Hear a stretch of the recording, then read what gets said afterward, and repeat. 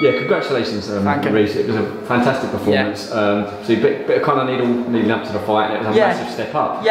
Talk me through it. Well, yeah, it was a good fight against Johnny Phillips. Nice step up in opponents. He was game, he was tough, he was there to win. It was probably your first real test in a way.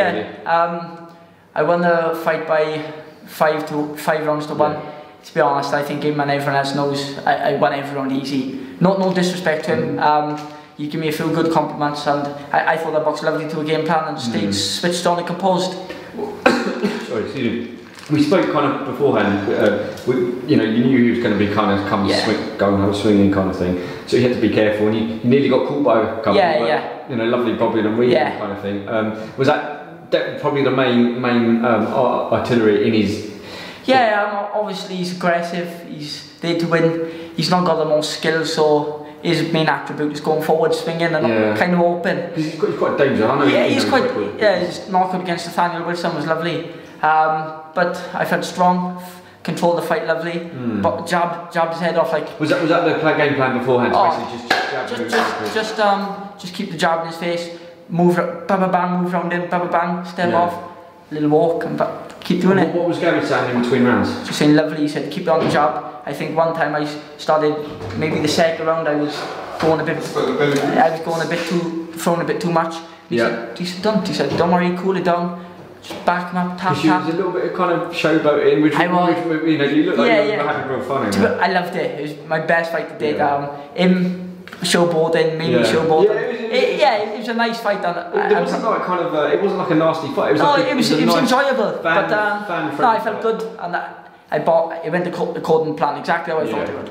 And I think Johnny as well, like, kind of knew, you know, after the first half a minute, no disrespect, he knew, I knew, everyone knew, so it was just a matter of... What was it like having, obviously you had a big set of fans kind of... it was awesome. Any pressure, or was it... No, to be honest, it makes me feel a lot better. Because you were playing to the crowd, weren't you? It felt great, felt happy, felt controlled, felt good. And throughout the rounds, again, Gary was just kind of saying the same thing to you? Like, he was just saying keep boxing, don't get drawn into a fight.